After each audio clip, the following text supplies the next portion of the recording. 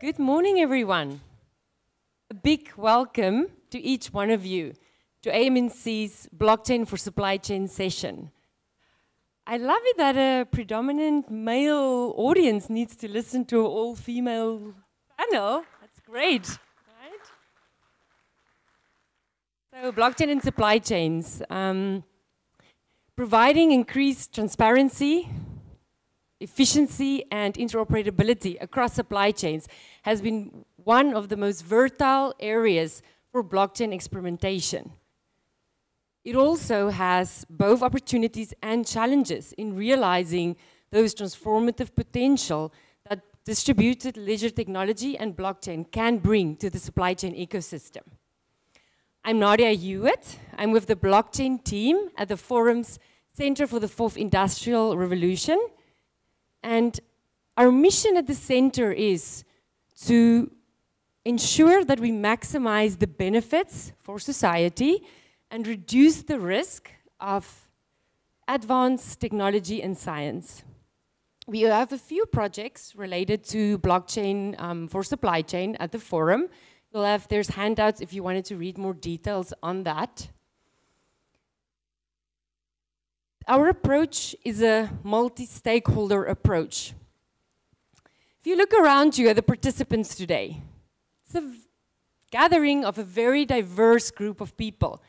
I see a few multinational organizations, see startup and blockchain technology, academia from Korea, as far as, Namibia, Southern Africa. So just think of if we convene a broad multi-stakeholder community to co-design, pilot, and scale blockchain use cases which can advance the most impactful use cases in a way that is strategic and forward-thinking, and that includes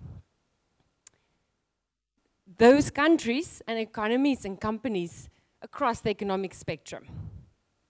To get an idea of who we have in the room, by a show of hands, who of you work in supply chain today or are impacted by the supply chain? Okay, nice. Blockchain. Who of you in your companies or in your role are talking about blockchain, you're observing the potential of blockchain, or perhaps you're already even doing some proof of concepts? Any of you?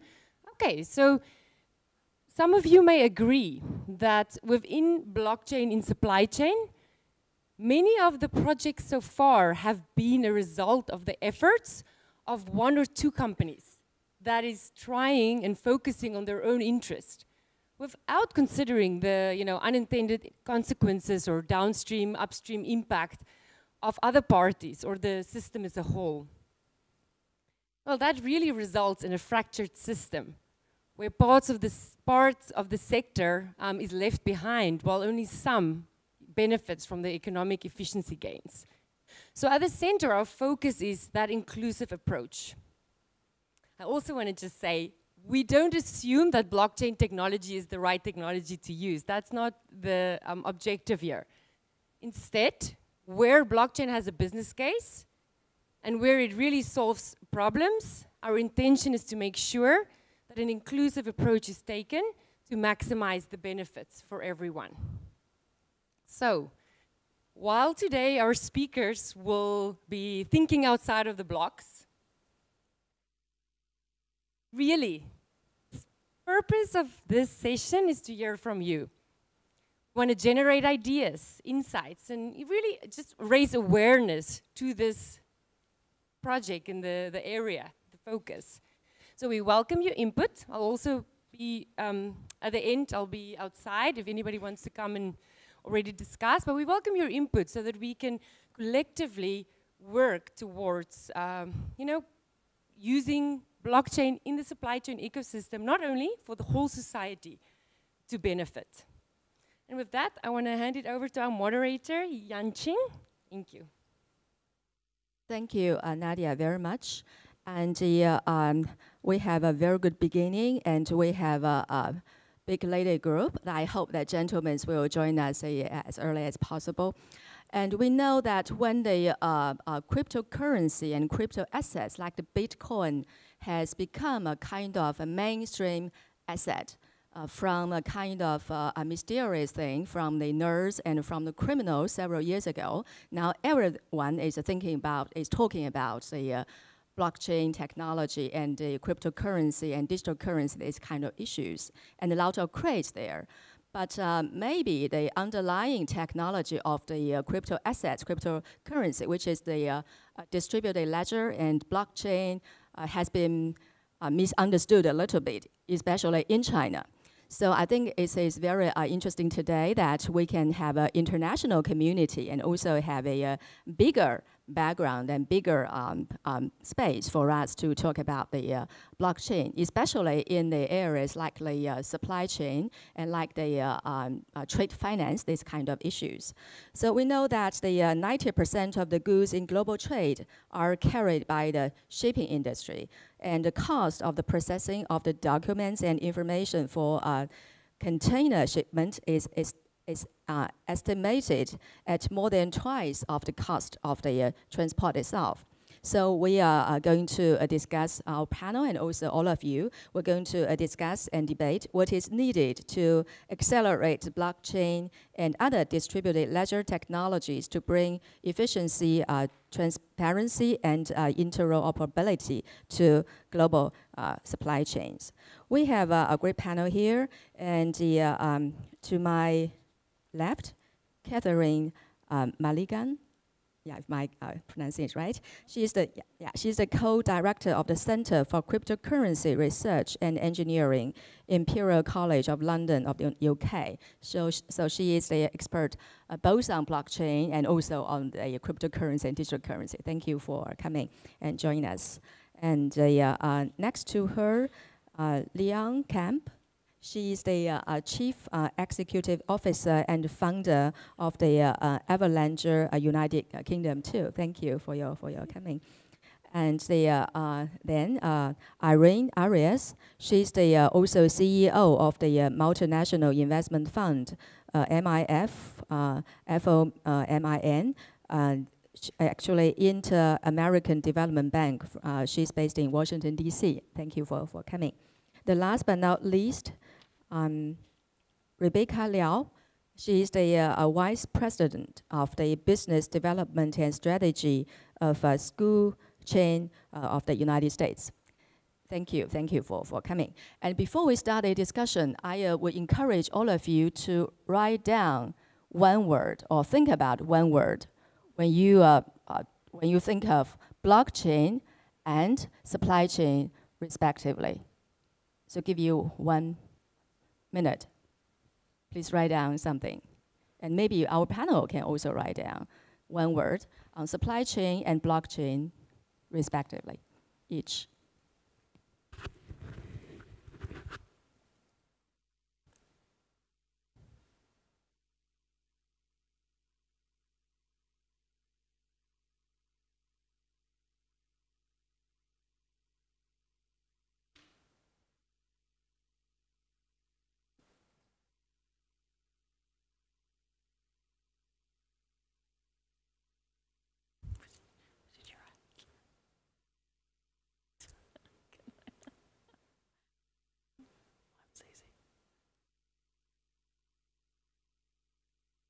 So let's look at the results. The gentleman, what is your word? Transparency for the blockchain or for the supply chain? Supply chain. Then what about the blockchain? Maybe confidence. No, governance. And so if I look at it from a city standpoint, providing new services and governance through that. Thank you very much. Lady here? Word. Yeah. For both. I think of safety. So in various capacities, I work in pharmaceuticals, and there's the track and traceability laws in the U.S. So I think of safety and consumer safety. Also data for the blockchain or the supply chain? So both. So blockchain obviously is more secure. So there's data safety and I think also for consumers and supply chain. Yeah, thank you. Yeah, we will engage you a little later and talk about your word, and also ask for your comments and questions maybe a little later. So to the panelists, Catherine, what is your word? I chose one word for both, which is complex, and yeah, and that's because I think it's a little bit more difficult than just everyone thinks initially. So yeah. Yeah, agree, Leanne. Microeconomics. Macroeconomics and a monetary policy, maybe. Possibly. Smart contract or something. Yeah, great. And Irene? I mean, the obvious one, trust. Trust. Great. And Rebecca? So I had a word for both as well, and that's value. So I think that blockchain is over the hype cycle at this point, and particularly in the enterprise space, every company is asking, how exactly are you going to provide value to me through blockchain technology? Thank you very much. I think it's a very starting point for our discussion today. So I will directly go to our topic now. So when we talk about the cryptocurrency and a lot of the craze and a lot of regulation there, and also a lot of the bubble in the investment into blockchain now in China, but maybe not that big bubble in the rest of the world. So to all panelists, why do you think that the blockchain may be or might be the best technology for the global supply chain, including the trade finance and including of the trade and customs and payment and everything? So maybe Catherine? Yeah, okay. So I think I usually say that blockchain, you know, if you compare the original or the earlier versions of digital technologies, those are very much about using information technology to do the same business processes faster and more efficiently. Blockchain is really about fundamentally redefining how we do business. And for me, the supply chain is one of the most natural areas to start applying that, because it's about how you share information and exchange value between companies. Yeah, please. Yeah. I might be the negative in the room. I'm not sure that it is. Particularly if we start thinking about physical supply chains. The importance of blockchain, certainly it's not a single layer technology. When we peel back what blockchain is, it involves primitives of cryptography and consensus mechanisms and ways upon which you can hash and store data. But the reality is, in a physical world, unless we can marry material science or ways of having an identity of an object beyond just serialization of barcoding or RFID tags, the actual DNA of an object or a fingerprint, then I actually think maybe blockchain will spin out of control and cause a whole lot more problems in the world. True. So, I'm compelling that that the blockchain needs to be looked at in a symphony of technologies rather than it being a single point, solution to the new world that we want to operate in. In terms of the macroeconomy and macroeconomics, would you elaborate maybe a little further for your pessimistic view towards the blockchain instead of the craze here? So I think I'm not an economist, but actually Catherine is, so we can riff and raff on this across the better part of the next 2 or 3 minutes. There are very interesting new business models and value creation mechanisms that can be put into place when we start to marry the types of 4IR technologies together.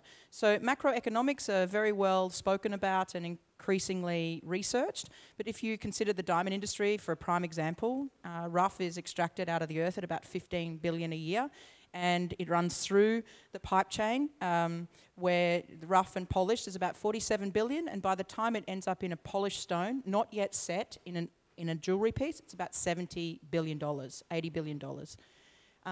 The reserves of profits within industry reside within hyper-consolidated geographical locations in the world. 80% of the diamonds are effectively cut and polished in one location in India, Surat, Mumbai. And of course, a lot of the macroeconomics of that industry are regarded into profits of the very large. If you start to consider how can we engage with artisanal small-scale mining companies in countries that have some of the richest source of Mother Earth's assets and marry the trust and traceability into the hands of some of the largest luxury brands in the world, then incredible microeconomics, value chain creation can occur where you start to apply that technology first. So, yeah, thank you, Liao. Irene, do you agree with? Maybe just to offer something that is a bit to counterbalance what you said of the limits of blockchain for supply chains. Where we see a huge advantage is in bringing out the immutability, the transparency, the traceability, and the visibility that blockchain can provide. And it may not solve the entire problem, but it, for example, we are doing practical use cases in terms of customs administration. We have a program in Latin America called Cadena that's applying that in Costa Rica, Mexico, and Argentina. And frankly, I think even if we solve just for that and increase the transparency, it would dramatically reduce times, it would reduce opportunities for fraud, for corruption. And so even if you still have some limitations in terms of, for example, the identity of the physical goods, just solving for that, it's a huge, huge improvement for the chain. And similarly, and that's something that we're doing with the WEF and the Center for the Fourth Industrial Revolution, in terms of the export agencies that need to validate and need to provide export permits. It's again another segment where testing how blockchain can improve the speed and the transparency of those permits and make it in a way that is also interoperable with one-stop shops in the other countries. I think the benefits for particularly a region like Latin America, where still the fragmentation of markets is tremendous, and I think there is a lot to gain, and first of all to learn from these practical examples. I think that's maybe the main message, that we just need to start applying it and learn from it. Yeah, thank you. Rebecca? What was the original question? Okay, so I'll tell you from our experience. So we've been doing supply chain and blockchain for about 4 years now. And when we first started off, the thought was we were going to target tracking and tracing of goods. So transparency, traceability for things like food safety or ensuring the quality of goods, proving provenance. All these things are incredibly important for the supply chain. So when we started to implement these systems with our customers, what they began to tell us in terms of feedback was, well, you know, these physical goods don't move on their own. They move according to firm orders, to forecast, to purchase orders, invoices, et cetera. So how do you account for that? So then we discovered that we needed to integrate smart contracts into the solution as well. And then we started to actually move the goods, and then we discovered that there's this whole financing layer on top of supply chain. And not only that, but in order for you, as a large anchor buyer, for instance, you have the most power in a supply chain, allegedly. But getting your suppliers to actually move and adopt this technology is a challenge. And so how do you incentivize them to adopt blockchain? You may think it's a cool technology. Your suppliers see it as a tax. I have to get trained on this new solution. I don't understand this technology. What's in it for me? And that's when new business models unlocked by blockchain technology become really important within the supply chain context. So we do all of that. Now the customers are asking, well, why do I need SAP? Why do I need my old enterprise resource planning system? This resource planning system has been around for 20, 30, 40 years in some cases. This sounds like a new technology that could replace that. So I think that's where this is going, and that's certainly where we're going as a company. So what we're seeing is, while blockchain was supposed to address specific pain points in supply chain, what we're finding is that these companies are seeing the potential of blockchain technology. That's not to say that it's going to solve every supply chain problem, or that you should replace your current enterprise resource planning system with something that's blockchain based. But what we're seeing is that companies are starting to see the more expansive vision and moving in that direction. Would you like to highlight maybe some points that the blockchain can solve the problems that we cannot solve, use other technologies we have had in supply chain, and also including the trade finance in that area? Absolutely. So all problems that blockchain solves within the supply chain context emanate from the same theme, which is that there's a coordination problem within supply chain. Most of the time, the way that planning is done across a supply chain is point-to-point communication. So you, as the anchor buyer, you probably have a pretty strong relationship with your next immediate supplier, your tier 1 supplier. This is generally a larger company, and you work with them directly. Beyond that, you start to lose visibility immediately, and that impacts your planning, your forecasting. There are a lot of inefficient decisions made as a result. There are supply outages, et cetera. If you were able to collaboratively plan, then this would solve a lot of problems. And what blockchain is uniquely positioned to do is to allow you to collaborate as though you had access to everybody's data within this ecosystem without actually having access to the underlying data itself. So with the security aspects of blockchain technology, as well as some of the other bells and whistles that come along with that, you're able to solve that key problem. Now, with that coordination, you get traceability, you get proof of provenance. You're also able to transact in a collaborative way, and so to execute these transactions in a more automated and coordinated manner. And of course, with respect to trade finance and supply chain finance, you unlock new business models that are based on the risk of assets that you had zero visibility into before. If you could know the title, the nature, the quality of the goods, all the way upstream in your supply chain, all of that becomes collateral for supply chain finance. And the nice thing about blockchain, which we can talk about in more detail later, is that the lowest cost of capital in the supply chain gets applied across the entire supply chain. If you have a deep supply chain where there's a huge differential in cost of capital between the buyer and your suppliers, this is a lot of economic value that can be unlocked just with the adoption of this technology. Thank you, Rebecca. I think that you are right that we can use the blockchain to solve a lot of problems of the supply chain. But maybe the starting point is that the blockchain is paperless. There's no need for us to write every data, every detail, and everything of the shipment on the paper, and everyone's looking at the paper and check the paper once again and once again. That's the reason why the cost of the shipment is twice the price of the shipment itself. So I think maybe the starting point, digitalization.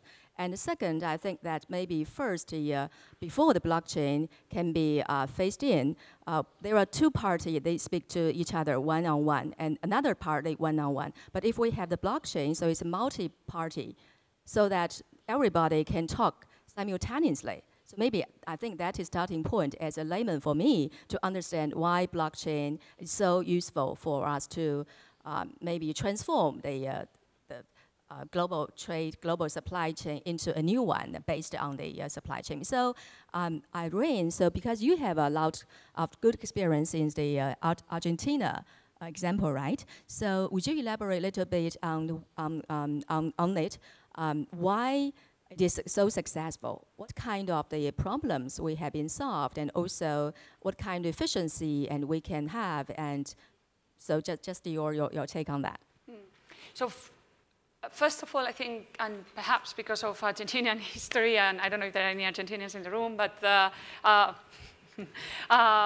a very stable macro environment, and so on, and that led to sort of a big pickup in terms of originally sort of cryptocurrency, but frankly, that has led, we operate and we work on sort of non-crypto applications of blockchain, but we benefit from those earlier sort of, entrepreneurs and people that got involved in crypto because they have a magnificent expertise in blockchain. And so that, to begin with, you do have sort of the understanding, the capacity in Argentina to do that.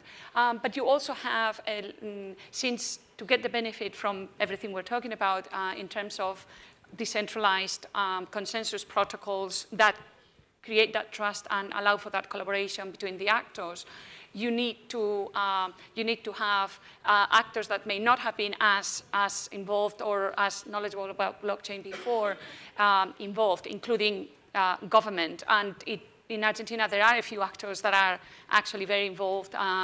Secretary for Modernization, it's all about blockchain and starting with property records, starting with digital identity, maybe physical identity of goods would be next.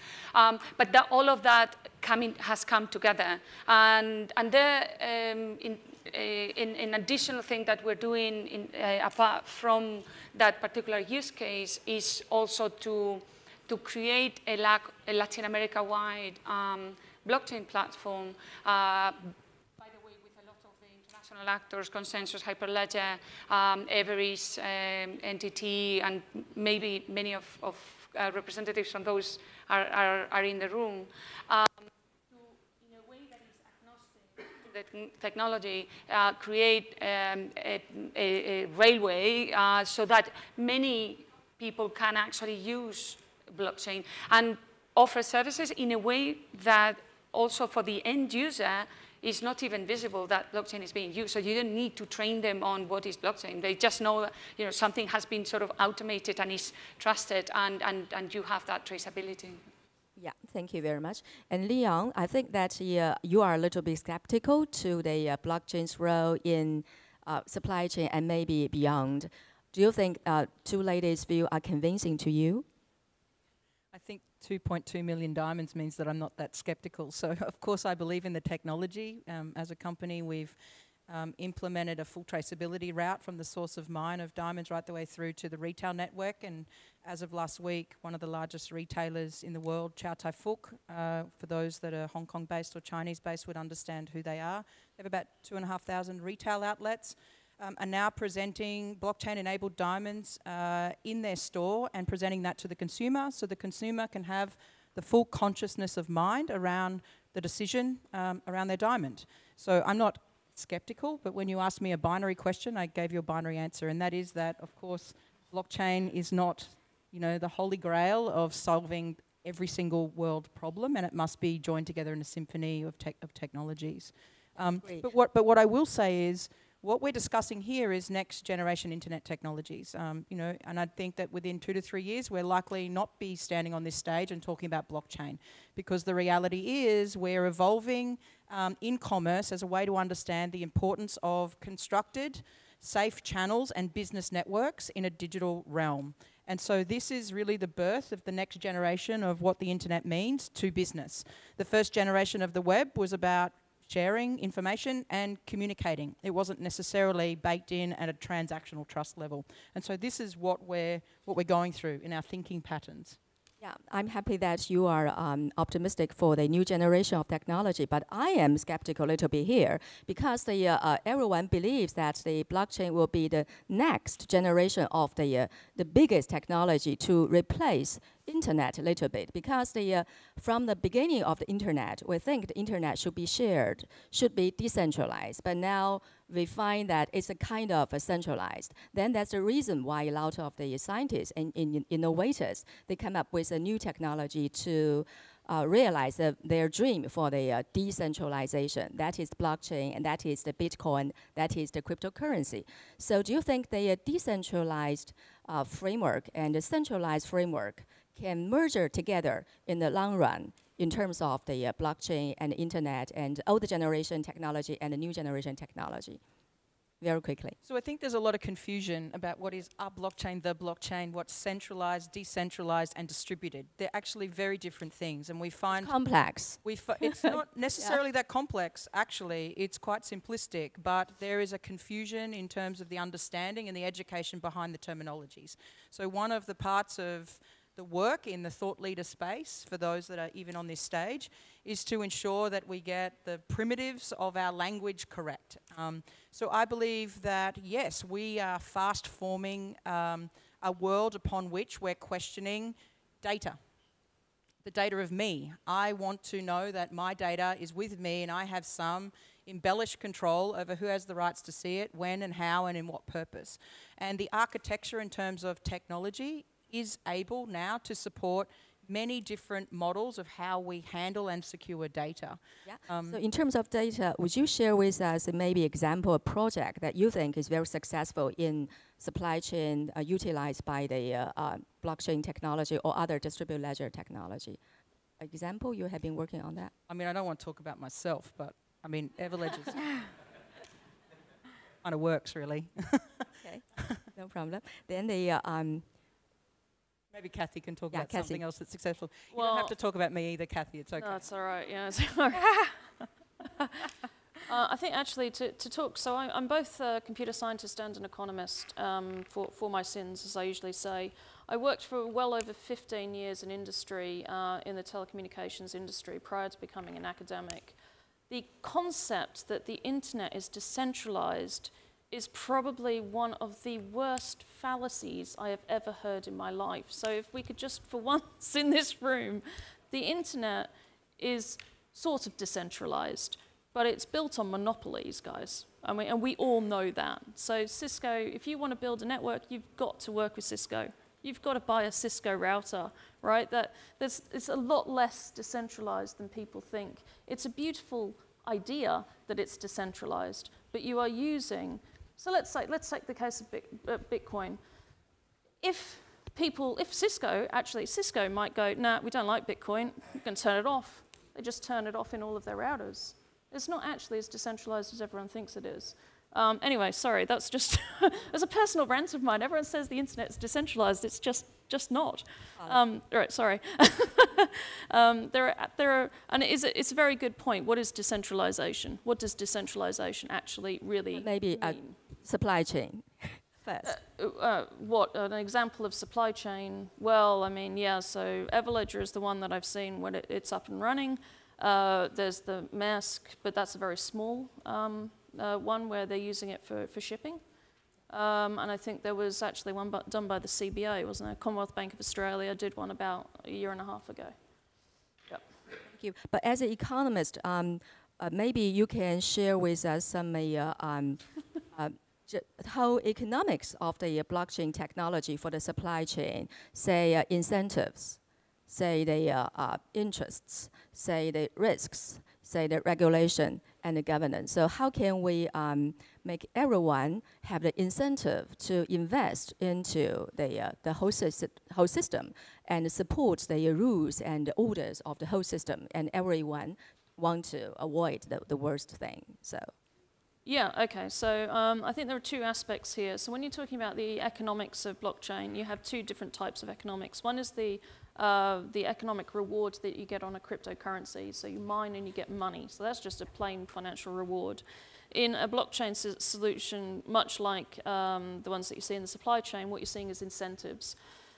The way to get people to invest in that is really no different from any other technology, if I'm honest. It's basically showing a return on investment to the companies in question. So you either have to show a dramatic reduction in cost or a reduction in fraud, or new ways to create trade finance, those kind of things. And it's really no different, really, the economics of that to a traditional sort of IT solution, to be honest.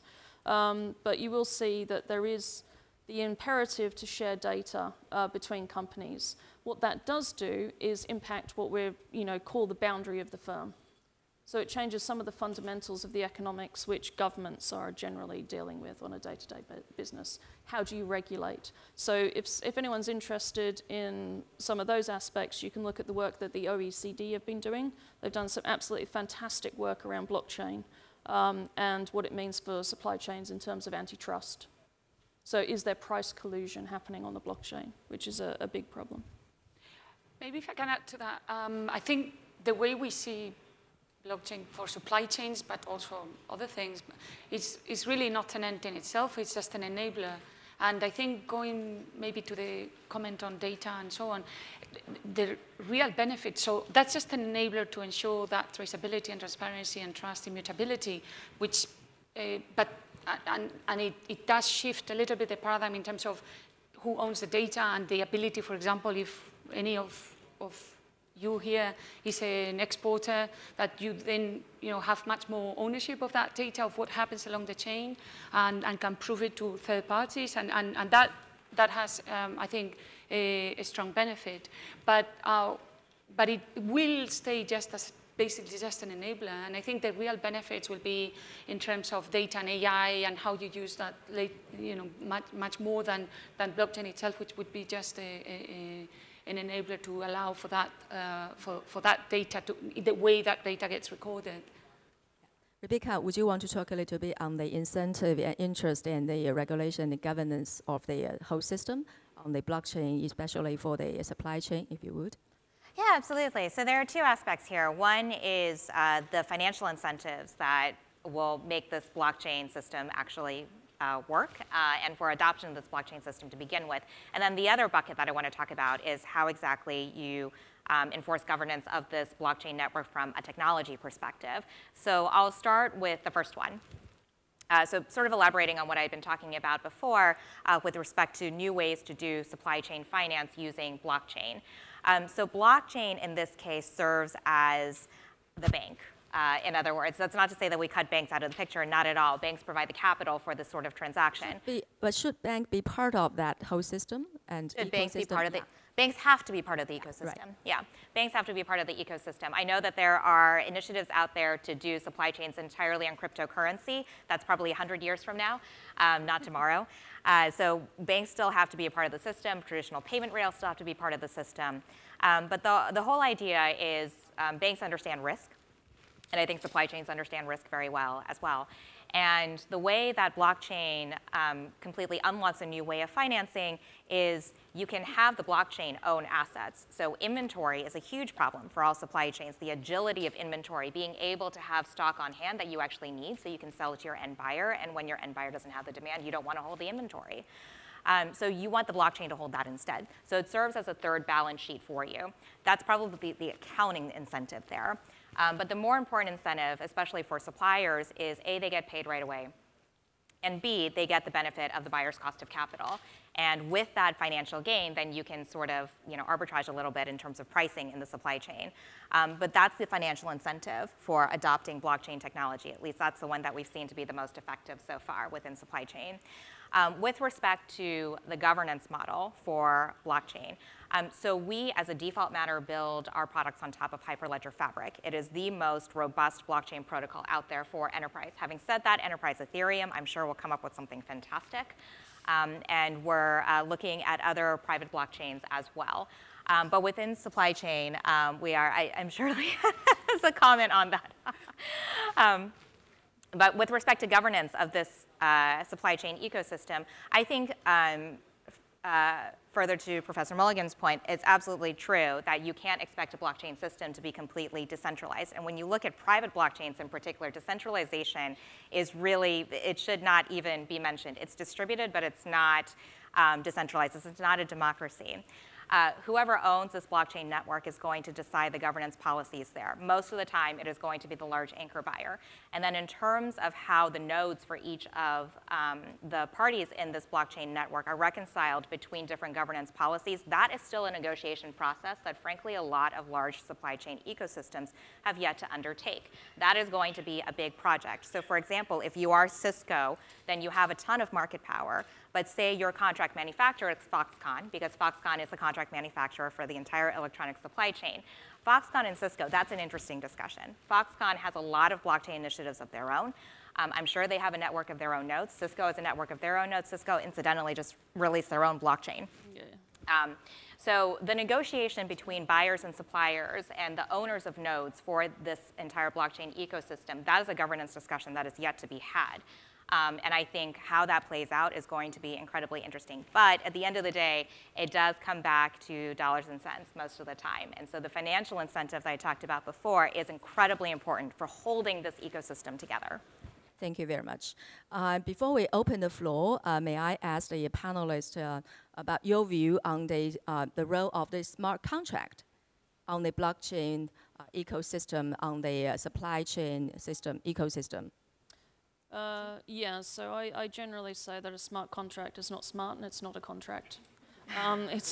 It's a new way to build decentralized applications without a single point of trust and without a single point of failure. So it's a really nice idea. Two things about it. One, I don't think supply chains can, blockchains can really be built without it. Even if you integrate them with other technologies, you need the smart contract functionality. And then, the other caveat to that is they are actually extremely dangerous if coded incorrectly, in particular in the permissionless systems. In Hyperledger, it's less of a problem, but you need very good software engineers to build them. Any different view? Rebecca, smart contract? Well, I mean, I think blockchain, the smart contracts have been around prior to blockchain. I think that's probably the main thing to say here. So smart contracts are basically just pieces of code that are agreed upon by two entities. So it has existed prior to blockchain, but why does blockchain work? Most of the time, it's because of smart contracts enhanced by cryptography. So you're able to do a lot with smart contracts combined with something else in blockchain. So I'll give you an example in supply chain. So Professor Mulligan, you mentioned the CBA example before. So that was us. And there we got cotton from Texas to China. The way that we were able to take advantage of smart contracts in that case was we placed a GPS sensor on the shipment of cotton itself. Once that cotton reached port in China, then the GPS sensor emitted a signal that was signed securely onto the blockchain. That signal was enough to trigger a smart contract to automatically remit payment from the buyer to the supplier. So that entire supply chain process was automated through the use of smart contracts integrated with something else. So I think you can't really talk about blockchain without smart contracts. Do you think it's dangerous? Do I think it's dangerous?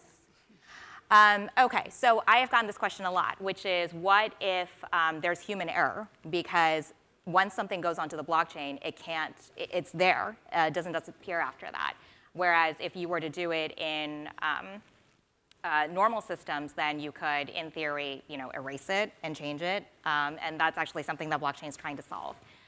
So it's true that with a blockchain transaction, if you made a mistake, then you're going to have to overwrite that transaction with yet another transaction.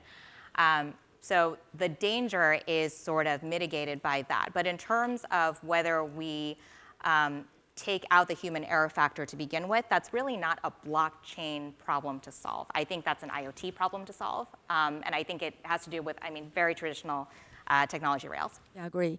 Yeah, smart contract? Well, just I think the usefulness or the scalability in terms of making it more widespread in terms of use of smart contracts will depend also on the governance protocols around blockchain. So that's what we're working quite a lot on in Latin America with this LACchain in terms of validation requirements and permissions and so forth, so that also from the beginning in the consortia, you have the right players, including regulators and so on, familiarized buying it, and it reduces also the legal uncertainty that otherwise you could have around that. So that shouldn't, that should be part of the equation. And the other, and be curious to know maybe from the audience as well, but in terms of the security of this whole thing, we just held yesterday in Washington a series on quantum computing with entanglement partners, just trying to anticipate what could be some of those things that would limit the robustness of blockchain, and obviously breaking the code is one of them, and how long would that take? So I think just keeping that in mind, it is not the Holy Grail, and you have to be quite careful in terms of its applications. But again, and just to finish, the more use cases and the more applications that we try out, the more we learn that we build that overall consensus. And if players like, in this case, the Inter-American Development Bank, as a honest broker is involved, we hope that we can sort of surface the best of it and create an architecture that will help get the best benefits of it. Thank you, Irene. Leanne, would you want to share with us? I think industries at large have really looked at maximising the economics of their trade. How do I buy it? How do I sell it? How do I make a margin? How do I do it quicker, better, faster, and get it to market to customers and understand who those customers are? So whether you're in the diamond business, the luxury goods space, making handbags, or even manufacturing food, every single industry now is in the data business. So the diamond industry, as a prime example, has an extreme amount of data that has typically been held siloed, but the collective nature of that data helps to provide a good digital story enablement for the consumer to make decisions. And smart contracts will be a very interesting horizon where companies and industries begin to think about the digital enablement of their goods as much as the physical enablement of their goods. And there, of course, are economics. So we do speak about the data and who owns it. I don't think about that. I think about who's using the data and what are the economics, the permissions, the rights around that data. And so what does that data then mean in terms of value? And if you think about a very simplistic view, how do you want to present that on a data menu? So if I go to a restaurant and I want to choose a certain type of meal and I want to add bacon and add cheese, what's the cost of adding bacon and adding cheese to my meal? And if you think about that and you can bake that into a data contract amongst participants on a network, then there is an incredible amount of new formed data-enabled businesses built on top of existing supply chains or existing industries that should really be thinking about we're a data company that happens to cut, polish, and sell diamonds. Not we're a diamond company and we happen to have all this data kind of sitting around. Yeah. Then what about the role of the standards? If we have a proper standards, maybe that the smart contract would not be that dangerous. Kathy? Standards won't help you with that. Sorry to be so negative. Sorry, I'm really quite negative about standards in blockchain. I think that it's far too early to go for standards in blockchain. I think what we should be looking at, to be perfectly honest, is training our software engineers better. So in civil engineering and law and many other industries, when you get out of university, you're still not qualified to actually practice. You're not allowed to build a bridge as a civil engineer until you've done, I think it's 2 years and an accreditation by an external professional body. I think that software and the impact of software is now becoming so deeply embedded into our society, not just through blockchain, but IoT, all of these kind of things, that it is actually becoming something that's profoundly dangerous in the wrong hands. Not because people are nefarious, but because they are just not good software engineers. So we need to help, when they come out of university, we need to make sure that there's an accreditation or an audit procedure for the software, the actual code that is built by these software engineers. So I think it's a problem not just for blockchain, but for society. I see. Then in terms of the digital currency, let's talk a little bit about the central banking digital currency, because everyone is very much encouraging that smart contract can play a bigger role in the monetary policy in the long run. Are you also skeptical on that? On the central banker or on the engineerings? Well, it's still the same problem that somebody needs to build that contract, right? So if we think back to the DAO hack, when the DAO hack happened, if you looked at the code, it was actually 2 lines of code that should have been the other way around. It was that simple, that allowed that person to then fleece, what was it, how many hundreds of million, 50 million or something? Yeah, okay. So, that's a very simple error. And if you think about the fact that those contracts that would be built for a central bank application may actually have profound implications on a country's, economic financial stability, it for me becomes even more critical.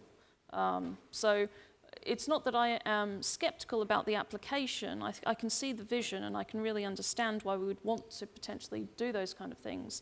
But it is actually, how do we ensure that they are, infallible contracts? And that is hard to do. So still a society issue.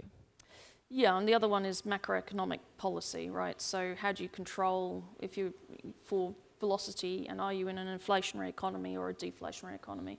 But those are sort of bigger issues, not related to the technology. Bigger issues beyond our topic today. So we just retreat back to supply chain. So I would like to open the floor, and I know a lot of experts here on supply chain and on the blockchain distributed ledger. Do you have some comment or a question or anything? Please identify who you are and yeah, please. The gentleman. I'm San. I'm from Silicon Valley Bay Area, and it's very interesting to hear finally there is very tangible application of blockchain in supply chain. I do work at a company that we actually produce our own hardware and IoT, and a lot of my friends in like Apple's or Elementums or Anaplans, and they're tackling supply chain from the software perspective on how to create more efficiency. So I have a question to you, Rebecca. Since you're working at a for-profit company, implementing a solution to the supply chain, what is your main focus? Which company, let's say like the Foxconn and Cisco example you brought up, where in this whole ecosystem that there can be the first commercialized end-to-end service can be out there, and what's the Skuchain focus on? Let's say you're trying to build a platform for a big company like Apple or Cisco, or more so on like Foxconns of the ecosystem. I'm just curious, where do you see the market will have some service in the market, and then what's your company's focus on it right now? That's a great question. First of all, we are neutral. Between Apple and Foxconn, we love them both. We don't take any sides. But having said that, the economic reality of it is when you are talking about supply chain, the player with the most power within a supply chain is going to be the large buyer. So it's going to be the Apples, the Samsungs of the world. Foxconn, because of its unique position, has an incredible amount of market power as well. Usually that power is displayed in how it pushes back against its buyers. But having said that, the buyer is the one who drives the supply chain. Now, how supply chain adopts blockchain is actually not in a terribly organized way.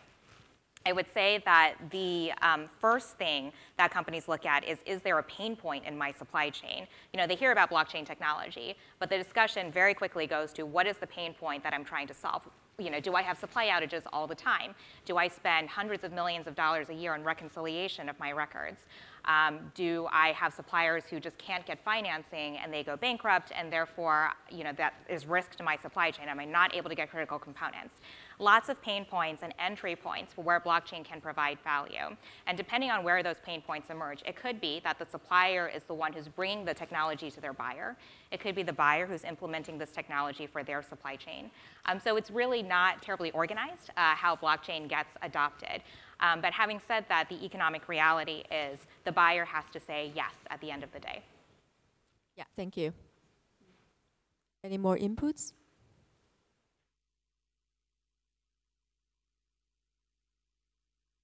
Any one of you, yeah. Yes, please. Hello, thanks for joining us. I wanted to know, maybe from each of the panelists, maybe the most unique, I'll just choose the word unique, use case that you've come across for the use of blockchain in supply chains. Creative, maybe that's a better word.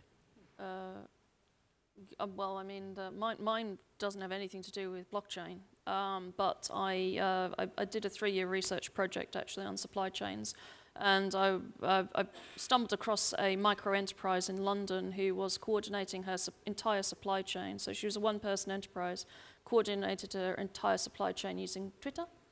So basically her buy and sell for her supply chain was done with a hashtag, said edible flowers, hashtag edible flowers, hashtag buy. And I suddenly realized, that's when I actually realized that digital technologies, very small ones, were going to have a profound impact on the way we organize supply chains. And you know, this idea of the micro supply chain has a profound impact, actually, I think. And you can see blockchain playing a role in that to help track and trace, you know, and coordinate between micro enterprises. Sorry, yeah. Yeah, and a few?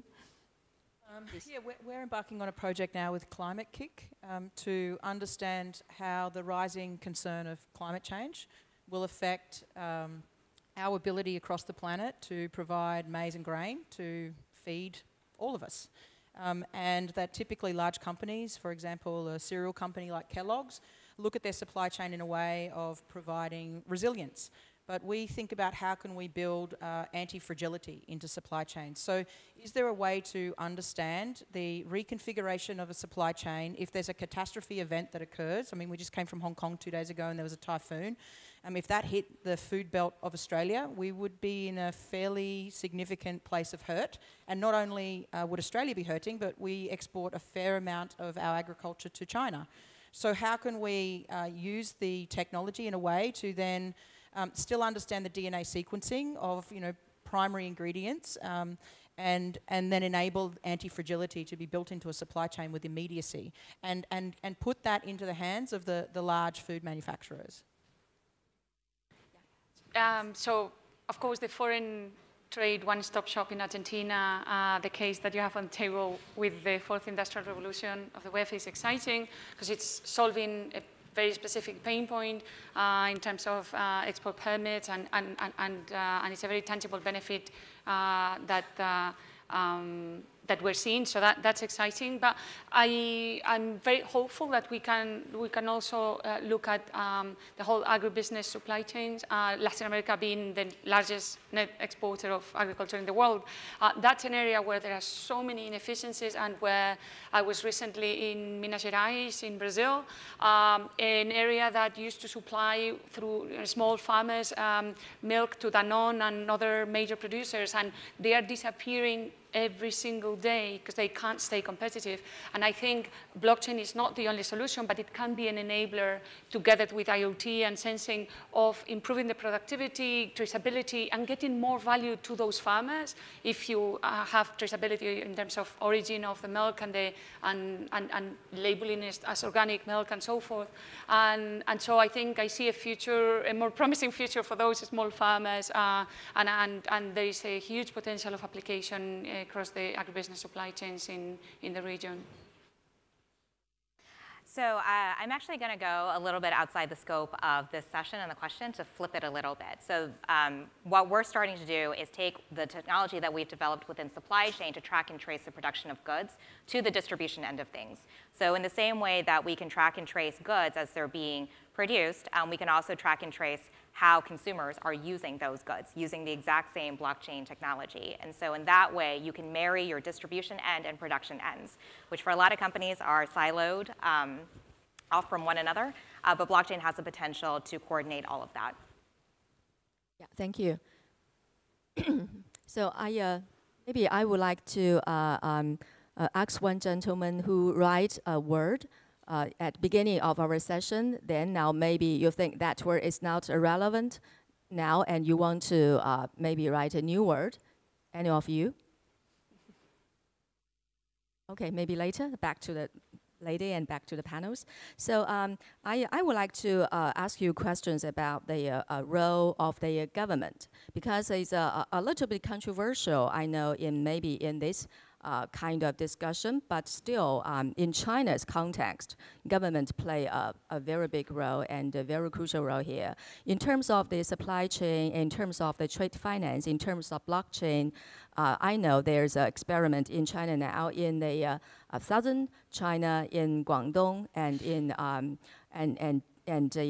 Kong and Macau, and now the central bank entity in Shenzhen, and they are just pioneering a project to put all the trade entities and the all private company together, and also the banking together, and to set up a platform for the trade finance of this big region. So the government play this role, but maybe in the rest of the world, the private sector play that role. So my question for you is that how do you look at the role of the government in terms of the supply chain, blockchain, and all this trade finance issue, and especially in China's environment? Maybe, yeah, Kathy? Well, I was just going to say, in my experience, the government plays a key role, not just in China, but places like Singapore. Actually, all governments, I think, are very interested in how trade finance works in their country. So I don't think it's just China, but it's an important role. But do you think that this role should be left to the private, or it's good, or it's better for the government to play this service bus role to have the platform of everything, and so the private sector can just get on the bus to have everything get done? Well, I think that actually, if you would like to ensure inclusiveness in trade finance and supply chains, there is a role for government, because you want to ensure that your smaller companies are able to access that. So the large companies will probably not have such a huge problem accessing trade finance and, maybe creating their own platforms or whatever if you leave it to the private sector. But the smaller companies are the ones who need access to that and need help. So I think there's definitely a role for government there.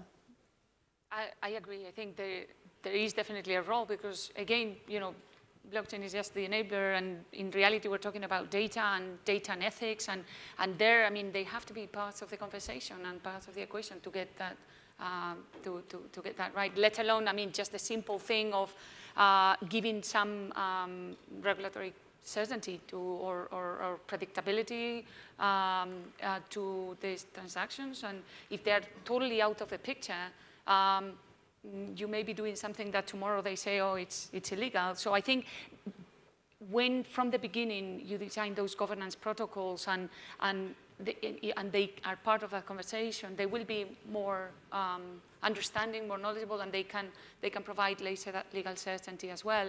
And I don't know, in Latin America, we see the preparedness of the government in the conversation at different levels. We have here Silvia Chevi from Uruguay. Uruguay is one of the most open governments to this, so I don't know if you have anything to add. Yeah, thank you. Yeah. Your view? I mean, the reality is that the governments in the world are some of the largest employers of people on the planet. You know, they're interested in trade exchange, in employment, in health, across the entire spectrum of humanity. So this technology, as we mentioned before, is next generation internet technology. So as a part of that, it's completely persuasive across every element of digital type of trade. I think what's going to be interesting is, you know, the construct of the world has had border force controls. We have boats to protect our borders for taxes and tariffs. And now when we think about from a digital construction level, particularly in not decentralization, but distributed by true nature, how will governments tax and tariff in a digital economy, in a digital world? And that's a very large part of the driven nature of conversations at a government end. Yeah. So the governance of the digital economy is an even bigger problem that we need to solve in down the road. Rebecca, your view on the government role in the trade finance, in the supply chain? I mean, the very simple answer, which I think has been elucidated by all the panelists so far, is that there is a role, absolutely. Government has scale and initiative that private enterprise cannot manage still. You know, I was having an interesting conversation with someone this morning who works in AI, and we were talking about with these new innovations like blockchain, like AI, the mentality of innovators is move fast and break things.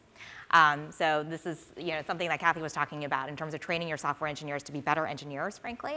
But when you're trying to build a prototype, get to market fast and get adoption of your technology, sometimes, you know, a few years down the line, you'll find things in your code that are just, you know, making you susceptible to incredible vulnerabilities, or not even just security vulnerabilities, but somehow this system is now having unintended consequences. So Facebook is a famous example of this. People thought we're just connecting people all over the world. Sounds like a very innocuous mission. And it turns out that the data that can be gathered from that can be used for nefarious purposes. And so I think one thing that government can do is sort of remind the innovators in this space, you know, these are the considerations that you have to take into account. These are the regulations that we're considering. And it's something where government, I think, has taken a good approach with respect to blockchain so far and been proactive about their own projects, but also listening to the blockchain community and understanding the technology better before implementing any sort of new regulations. But yes, I think that there needs to be an active conversation between public and private so that we don't get into this space of just moving fast and breaking things and coming up with technology that we're frankly going to regret later. Actually, there's a very good book named, a title is Moving Fast and Break Things. I think a lot of the governance issue, regulation issue here, but it's more broad than our discussion today. So when I ask you the role of the government here, I have a observation. Starting point is that scalability issue is a big issue for the blockchain, distributed ledger. If we don't have a big enough ecosystem, the investors and also the private sector, private company who invested into the whole platform, it is very difficult to be profitable. Then it is not sustainable. So at this moment, so the government may step in and just initiate the whole system. Is that a good model, or maybe there's no need for government to do that? Kathy? So are you asking around, you know, if a blockchain solution has failed, should the government step in? Depends what the blockchain solution really is. I mean, if it fails, I would question the validity of building it in the first place, if I'm honest, because you should, every time you build a piece of technology, be thinking through what is the sustainable business model associated with this. So your hint that there's no need for the government to step in? Well, it depends on why it's failed. In your theoretical situation, why is the blockchain failed? It is a scalability issue. It is very difficult for the private sector to sustain in a period of time. Then maybe everyone will give up. Then we don't have the service of the trade finance or Liang, you have a view there? The government won't step in. I mean, yeah, it's not their role to step into a failed technical implementation or a technology that doesn't see past an embryonic state. And we've seen this before, whether it be in RFID or, WAP, which is a wide area protocol network, before SMS sort of took a hold. There's no possible way that a government would step in on any realm. It will just naturally die on the vine, and a new set of constructed technologies will rise to replace what was never going to be a product market fit. So there's absolutely no way. I have to agree with that. In the places where we've seen the government stepping in a bit more, it's been at the later stage. So for example, I'm from Spain. In Spain, I don't know if you're familiar with Alastria. So that's a public-private consortia. Now it has more than 250 members. It started very small. It started by the programmers and the blockchain community, and then starting adding some of the big corporates and then some of the other players. Now most of the time spent is actually by lawyers, because of the need to define those protocols and so on. So they've gotten involved at the later stage, and I think having allowed or having seen that much more decentralized sort of spontaneous creation is the way to go for most countries. Yeah, I think it's a very good question that infrastructure provider should be private or part of the public. Yeah, I mean, some of the best wines you could drink in the world are grafted from different rootstock. And I think that from a technology standpoint, is probably going to be the natural, yeah. Rebecca, your view, infrastructure provider should be purely private, or maybe sometime public should have a big role there? Well, I think that, the right answer generally is both, but I have to agree with the ladies on the panel that if there is a failure in infrastructure, then it really is a failure of that technology. And frankly, I don't think that government has the tools to correct for it, even if they wanted to. And so that places the responsibility on private to make sure the technology is robust. And fortunately for a lot of these technologies, you have to arrive at product market fit in order to be able to grow as a technology and as an industry. So yeah, I mean simple terms. Think about the building code. We were building houses 20 years ago with asbestos in roofs and in walls, and clearly that's not the right product. There was an after effect that, of course, caused a number of health concerns. So, the government didn't step in then and all of a sudden say, I'm going to fund, pay, and reinvent, a next generation replacement to asbestos. And it's the same thing in a digital innovation space than what it is in a physical product space. I think there is a caveat. So there's one caveat to this. So for me, blockchain is not a national infrastructure. It's an industrial level infrastructure. What we see, for example, is, however, different responses to what are national infrastructure. So water supply, generally considered national infrastructure. We see today, however, that communications technology is starting to be considered a national sort of requirement, shall we say. It's not considered national infrastructure, but what you see government doing there is setting the rules for engagement. So how does the market function? So for example, spectrum auctions, for mobile technologies or something like that. So it really depends on whether you would view blockchain as a national infrastructure or not.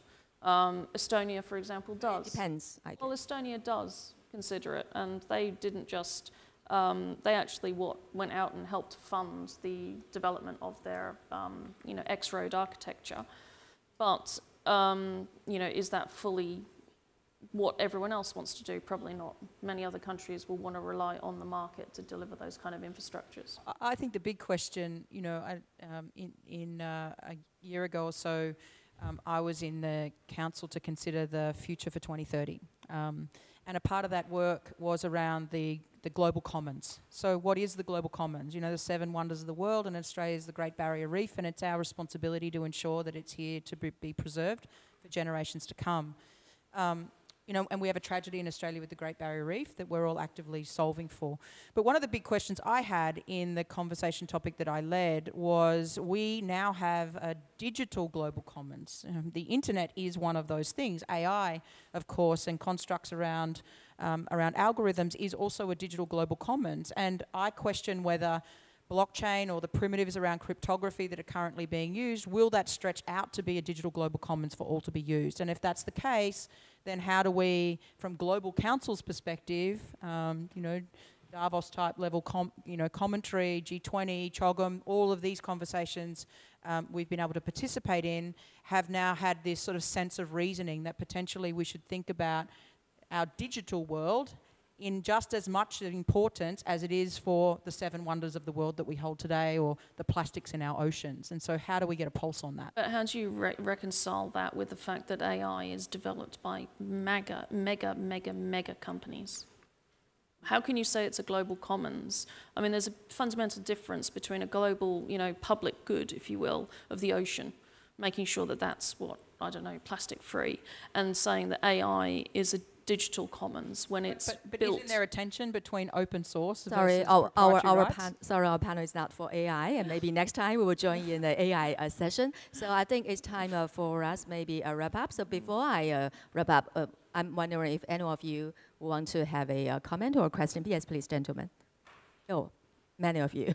Yes, we don't have enough time, so maybe very quickly. I'm from QI Group. Just have a question. Do you see more investment in blockchain nowadays, or compared, for example, the this year? Okay, investment. Especially from public sector and private sector. Yeah, maybe we collect all the questions first. Lady? It's a comment about the government thing. In Uruguay, the government is planning to use blockchain for their own pay points to make e-government or digital government for the citizens. So that's why that's what the initiative. Yeah, I remember there's another hand. Yes, please. My question was on the marketing side, so on the sales side of the benefits. I'm pretty clear on the cost advantages of using blockchain. I should have mentioned I work in the jewelry business. So I'm clear in terms of speed, in terms of cost, chain of custody, all of that on the cost side. I'm wondering if you guys have seen examples of companies using blockchain already to be able to tell the story to a customer about the specific product that they're buying. Yeah, so because we only have a few minutes left, I think that we just incorporate all the questions that the gentlemen and ladies comment here, and also we back to the main question we raised at the beginning of our session. May I just highlight that what is the most needed?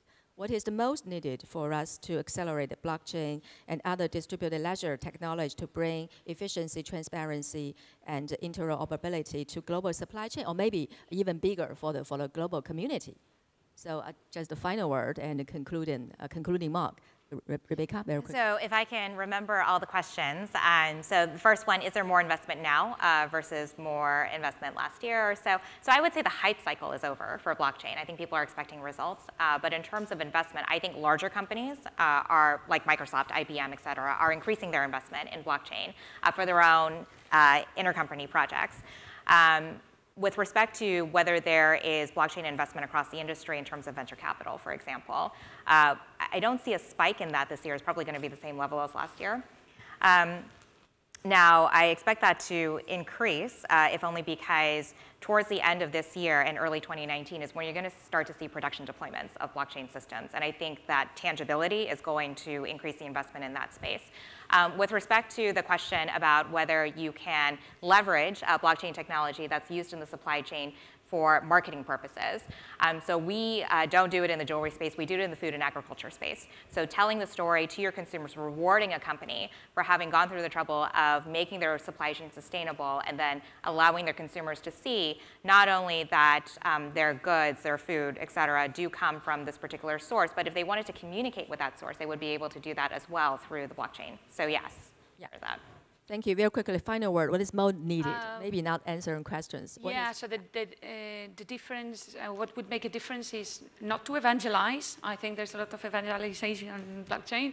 To actually get on with it, try it, apply it, use cases, talk about them, learn from it, and do it at the global level, because we don't need to reinvent the wheel in silos in different countries. Yeah, Leanne, final word? Okay.